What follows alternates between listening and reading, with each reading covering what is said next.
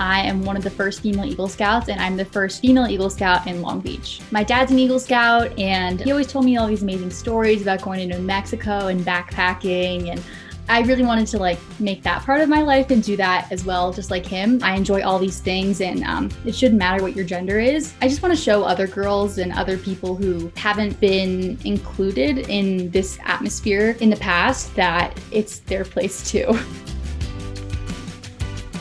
So they first allowed girls in February of 2019, so that's when I joined. Getting this Eagle is important for me to both show myself that I can do cool things too. One of the amazing things we got to do together was hike across the Grand Canyon. So I was just incredibly proud of her and really feel fortunate to have been able to do this with her. I've had a lot of boys and even adults tell me I shouldn't be there. While it's really frustrating, it kind of just encouraged me to keep going and want to be an Eagle Scout even more. Just show them that this is my place too. I deserve to be here. Throughout her scouting career, there were definitely people at the beginning who I think may have not wanted girls in Scouts, but after seeing her and how hard she works and what a model Scout she is, they really got behind her and supported her. I was really proud of her helping to sort of change people's perspectives on things. I'm hoping to kind of act as a leader and a mentor for some of the younger girls and help keep them encouraged to continue in scouting and not let anyone discourage them.